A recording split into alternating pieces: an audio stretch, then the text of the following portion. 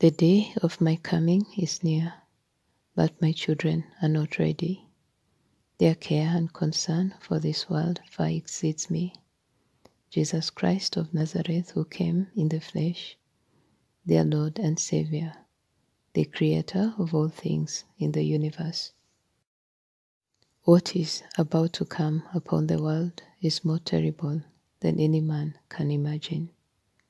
The hearts of men will fail from these terrible sights that they have never heard of and never dared to imagine.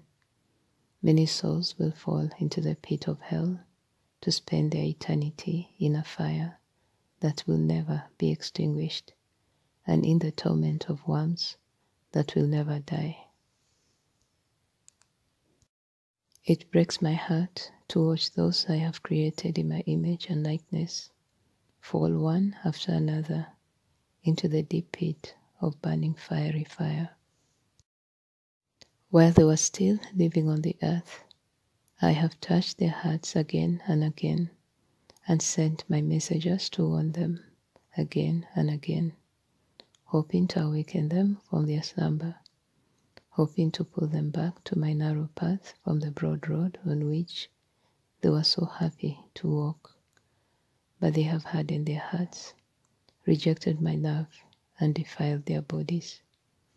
They have succumbed to whatever that the system of the beast used to control them, to destroy their bodies and souls.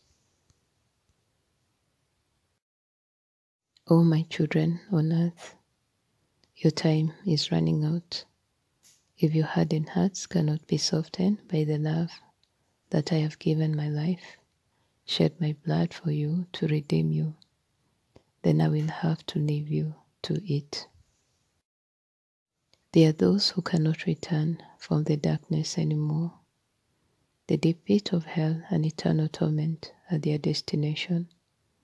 There are those whom I will give their flesh to Satan, but their souls will be saved. Repent, my prodigal children. Come back to the Father who loves you. I am waiting day and night at the crossroads for your return from the world, where you have been taken captive, to my open arms, so that I may put a ring on your finger, dress you in fine clothes, and celebrate your return with a feast. The day of my coming is near. How many of you have washed your clothes with the blood of the Lamb, put your house in order, prepared yourselves physically, especially spiritually, in obedience to the guidance of my Holy Spirit? You overcome the devil by the blood of the Lamb and by the word of your testimony, and do not love your lives unto death. The coming persecution of my people will be unprecedented. Are you ready? Will you give your lives for the sake of my name? When the enemy is tormenting your loved ones right before your eyes, will you remain steadfast in your faith and die rather than deny my name, Jesus Christ, which is above every name? When your children and your loved ones are starving, will you unswervingly refuse to accept the mark of the beast, which can make you get a tiny little food and buy only the most basic needs of you and your loved ones, but with which will destroy your souls for eternity, to make you burn forever with the devil and his angels in the lake of fiery brimstone fire, even at the cost of your lives? My children, you must know that blessed are those who do this, and that your reward in heaven is great.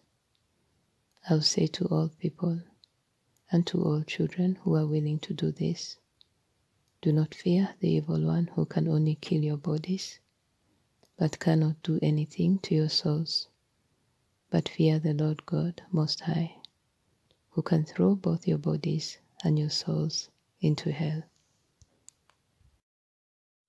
At the moment you make the decision to give your lives for my name's sake, I am there with you to give you strength. And the moment the instrument the enemy used to kill you touch your body, your souls are with me, your Lord and Savior, forever. Those children whom I have allowed to endure the torment of the enemy for me, do not be afraid. I will never make you endure what you cannot bear.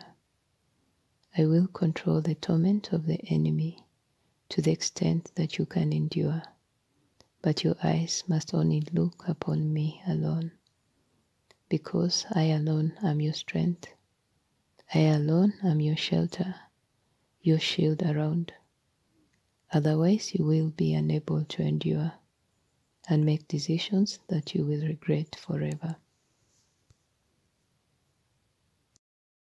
The end of all things is at hand. You must be sober, self-controlled, watch and pray, love one another faithfully. This year will be an year in which the pattern of the world and everything in the world will be turned upside down. Wars and rumors of wars, nation against nation, kingdom against kingdom, earthquakes, disasters, famines, and pestilences everywhere.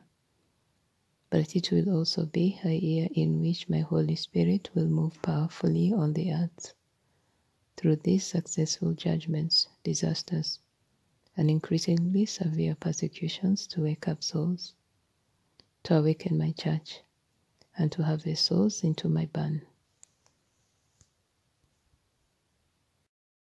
Rise up, my children. Your time to shine is coming. Get ready, my precious children. Your King is coming soon. I love you, my children. Get ready. King of kings and Lord of lords, Jesus Christ.